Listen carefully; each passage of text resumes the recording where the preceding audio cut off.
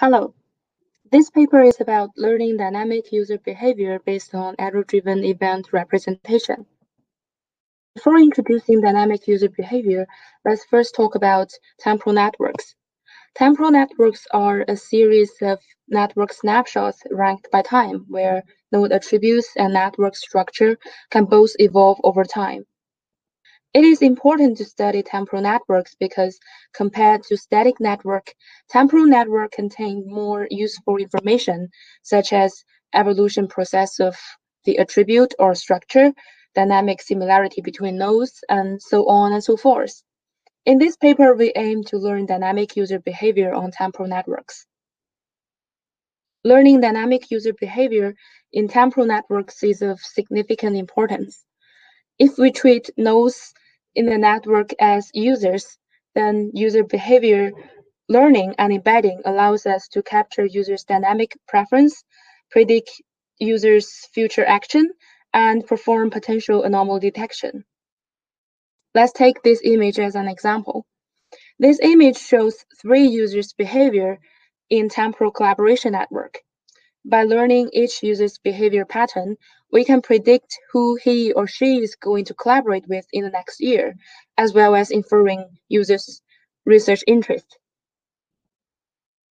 However, existing methods have two main problems in learning dynamic user behavior.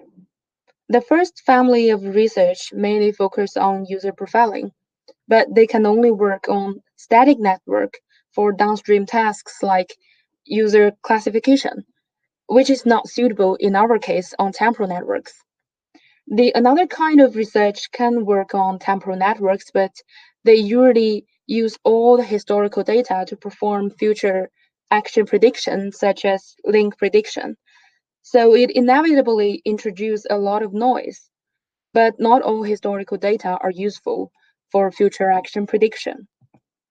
To overcome this problem, we propose a new framework, LDBR, to perform user behavior embedding on temporal networks. By exploiting behavior embedding, we can perform real-time semantic label classification and future behavior prediction. As mentioned before, not all historical information are useful for predicting future actions or inferring the current semantic labels. So we propose to use event instead of all historical information for these downstream tasks. In this paper, an event is defined as a smooth behavior over a period of time, and behavior is defined as a sequence of semantic labels. For example, in this image below, A, B, and C denote the semantic label of users at different time steps. The most recent events in this image are shown in the dotted rectangle, and the whole behavior sequence is shown in the circle. We believe that compared to the whole behavior sequence, the most recent smooth part, i.e. the most recent event, are more suitable for both current semantic label prediction and future status prediction. For example, let's take user 2 as an example. He used to study on data mining, and then he changed his research direction to deep learning. We believe if we want to predict his future research direction or who he will collaborate with, we believe the event, the learning, is more suitable than data mining or data mining combined with deep learning. So how to find a smooth event? In this paper, we use the cosine distance to measure the extent of smoothness. Given a user V and a time zone Ts to T, we define the smoothness as dV to the Ts to T as the average cosine distance of node embeddings between consecutive time steps as this equation shown below. And we say a subsequence is smooth if this distance is within some threshold tau, and tau is defined in the equation below. This is the framework of the proposed LDBR model. It has 3 steps, and you can find the details in our paper. Note that because we don't have real-time labels in most of the real-world datasets, so we use link prediction errors to train this LDBR model. We propose a smooth sampling algorithm to sample events for model training.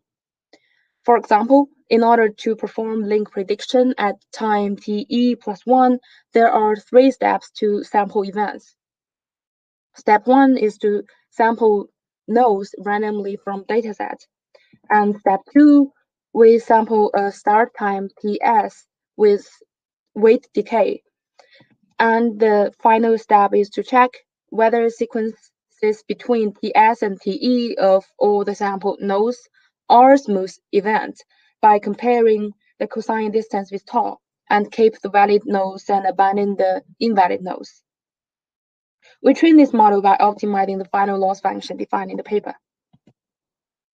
Due to the lack of real-world dataset with temporal label, we construct a dataset archive from raw data. This data contains 6,000 nodes with 13 time steps, and you can find more details in our paper. For experiment, we perform temporal link prediction on 5 datasets and temporal semantic classification on archive datasets.